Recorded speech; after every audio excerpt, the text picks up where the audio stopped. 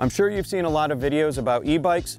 Well, we've taken a couple of standard e-bikes and turned them into cargo bikes. This bike specifically is for the Milwaukee PackOut box, and this is a Molly paneled bike specifically for the Pelican box.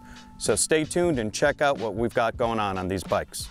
So obviously what makes this bike unique is the built-in Milwaukee PackOut panels that are made specifically for this bike.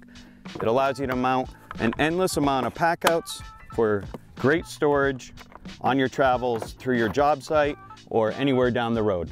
So there's a couple accessories on this bike that are powered by these M18 Milwaukee batteries.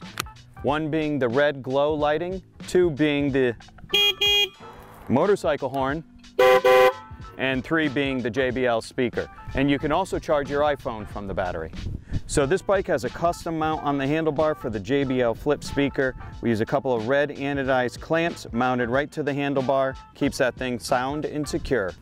So what makes this possible is the 18 volts is then transferred down to a 12 volt system through this rectifier, and that could power all your accessories.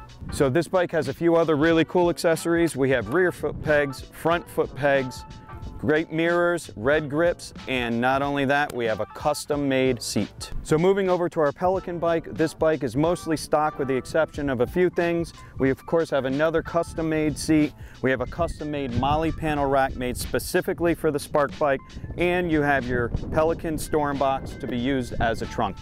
And of course, this bike is more like a moped than a bicycle. It's fitted up with your headlight, your front blinkers, your rear blinkers, and of course your tail light.